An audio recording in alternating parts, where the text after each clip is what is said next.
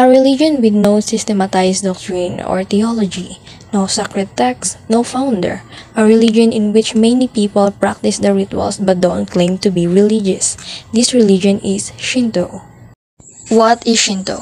The word Shinto, which literally means the way of kami, generally a sacred or divine power, specifically the various gods, came into use in order to distinguish indigenous Japanese beliefs from Buddhism, which had been introduced into Japan in the 6th century CE. And what are kami? They are sacred spirits which take the form of things and concepts important to life, such as wind, rain, mountains, trees, rivers, and fertility. Humans become kami after they die and are revered by their family as a central kami. Why Shinto is not considered a religion? Because ritual rather than belief is at the heart of Shinto. Japanese people don't usually think of Shinto specifically as a religion. It's simply as an aspect of Japanese life. This has enabled Shinto to coexist happily with Buddhism for centuries. It's sometimes said that there are 8 billion kami, in other words, countless kami. However, kami are very different from the concept of gods in other religions, especially in the religions like Christianity, Judaism, or Islam, in which God is transcendent or known down to earth. What I mean by that is Shinto does not distinguish between a natural and a supernatural reality. There is one reality that humans and kami inhabit together, but it's split between the realm that we can see and an invisible realm. Kami are also not necessarily good or evil too. According to Shinto mythology, recorded in the Kojiki and Nihon Shoki, 8th century texts that are part myth and part history, the kami Izanami and Izanagi created the earthly realm. The heavenly duo stirred the ocean with a spear, and the salt that dripped down created the first island. They populated the world with all the sorts of kami and natural phenomena, including their 3 noble children, the sun goddess Amaterasu and her brothers the moon god Tsukuyomi and Susanoo the storm god. Kami may also inhabit sacred, man-made objects such as mirror swords and kama-shaped jewels called magatama. These objects also make up the 3 imperial regalia. Sacred treasure passed down to the emperor by Amaterasu to signify his divine authority. Even certain humans can become kami after they die, such as Tenjin, the kami of education. The court until a shrine was built for him. Today, people will pray to him for success on their successes in life. Kami have also generative powers, musubi, and encourage harmonious relationship between humans and other living beings. On the flip side, they can also punish people with illness, misfortune, and even natural disaster when angry. What is the origin of Shinto? In the late 6th century AD, the name Shinto was created from the native religion to distinguish it from Buddhism and Confucianism, which had been introduced from Shinto.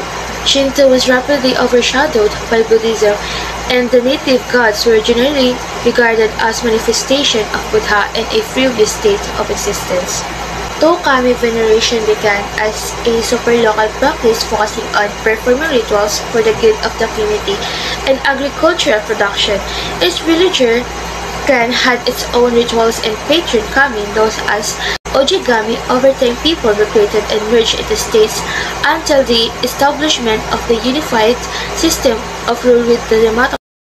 They promoted their own ritual traditions and became major supporters of shrines, who support the court in return. Still, each shrine had its own myth and rituals.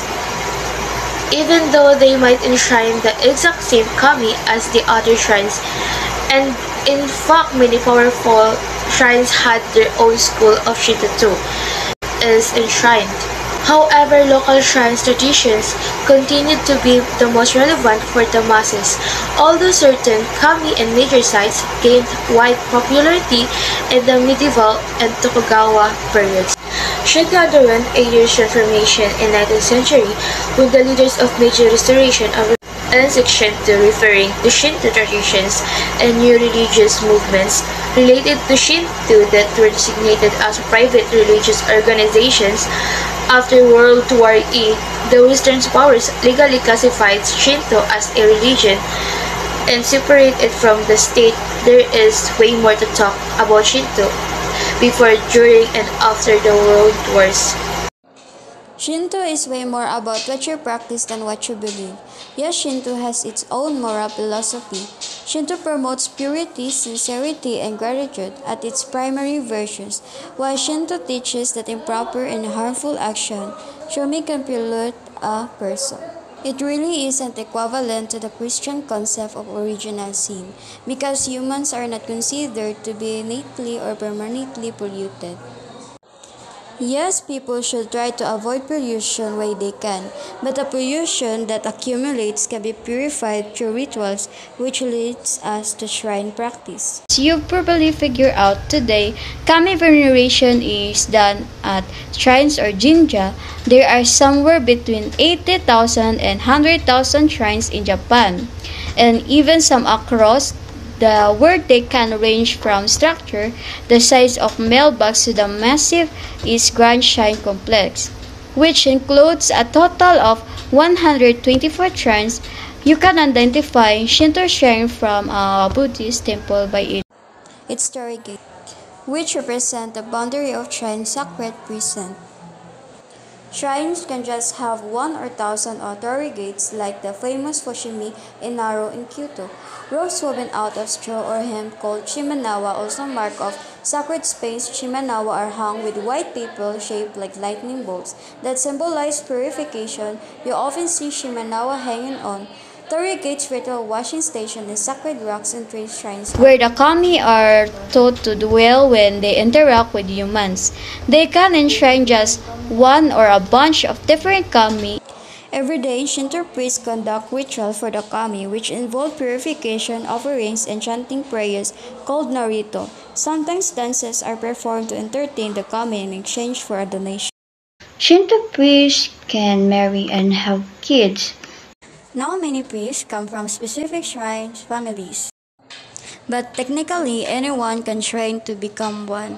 You yourself can visit shrines as frequently as you like. Tons of people visit shrines for seasonal rituals and festivals throughout the year and rites of passage like weddings or the birth of a child. Even if a person doesn't regularly visit a shrine, they often go to pray for blessings during the new year. During a typical visit, you first bow at the first torii gate to show respect to the kami. Then, visit a ritual washing station with flowing water and wooden ladles called a timizoya.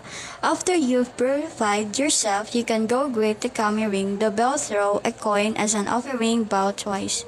Clap twice to get the kami's attention and bow once more when you're finished. Before you leave, you can hang a vote of plate to leave behind a prayer and commemorate your visit with a special collectible stamp called a goshuin. Now, the Shinto shrines attend the New Year festivals or buy an amulet at a shrine without ever identifying as a Shinto. In fact, Shinto priests are often happy for people of different religions to visit shrines and pay their respect to the kami, as long as you do it correctly and respectfully. So next time you're in Japan, make time to check out some Shinto shrines for yourself.